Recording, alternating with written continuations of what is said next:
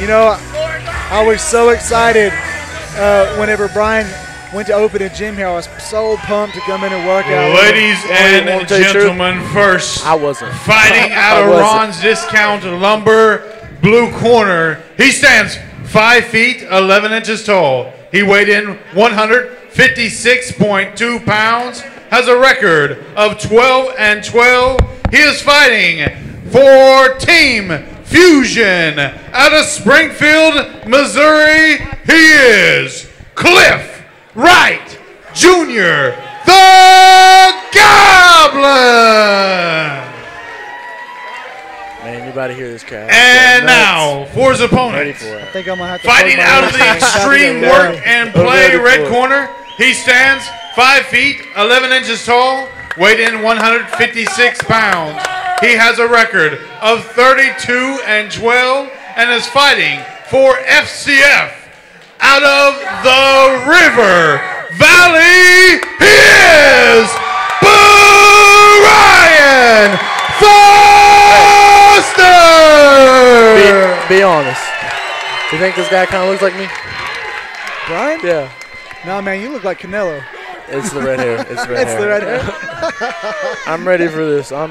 See, the story is so interesting behind Brian because he didn't get into fighting until his younger brother Brandon had passed away. So he, throughout his entire fight career, he's had that fire lit because of that exact reason. All right, here we go. Both men come out orthodox.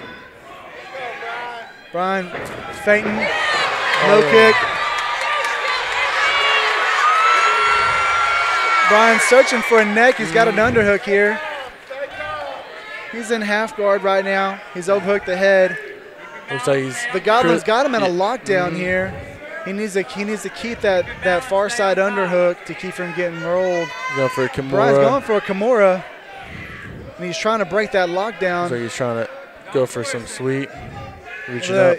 He's going for a calf slicer. He's going for a calf slicer there. It's called a truck. He's not quite where he needs to be to finish that.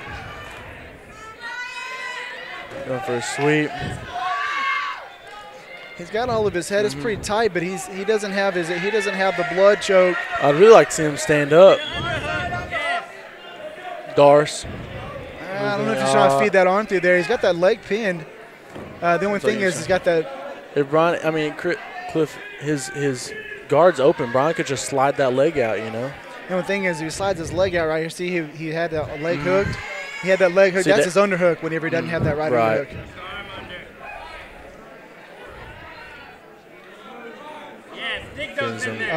That's a little homage to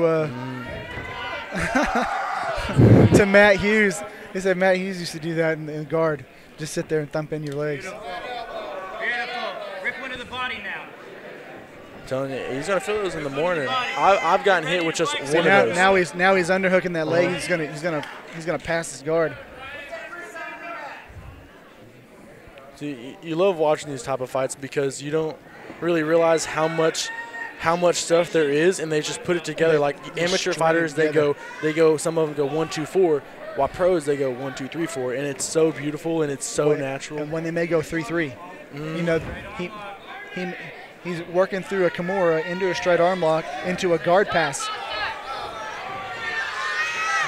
Lock, trying, he's gonna roll him. Now this might break. He's good scrambles. Oh, that's tight. Backflip. Oh, he does. I hope he does it. I hope he does it. There's lights there. I'm not surprised. Brian's a force to be reckoned with, and it's just I feel bad for anybody that wants to fight him. You know? Because he's just on one. He's coming off a loss and a disqualification. He's because of the up kick. Yeah. Against Amir or something. Well, he was in what, Ukraine or Romania? Poland. You know, Brian's a focused dude, and people say that he's temperamental. That dude is not temperamental. That dude is a hammer. Yeah. And sometimes a hammer hits a nail. Sometimes a hammer hits a baby. You know, he's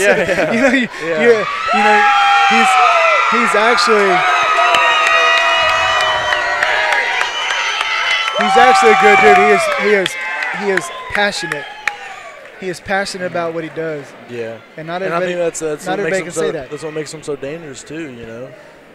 Because he's so passionate, he's been so passionate about it for so long that he literally gets mad when he can't fight, or like if he's hurt, he doesn't want to take a break. He Ladies and gentlemen, this fight was it. stopped in 2 minutes and 20 seconds of round number 1 for your winner by tap out due to a submission out of the red corner, Ryan.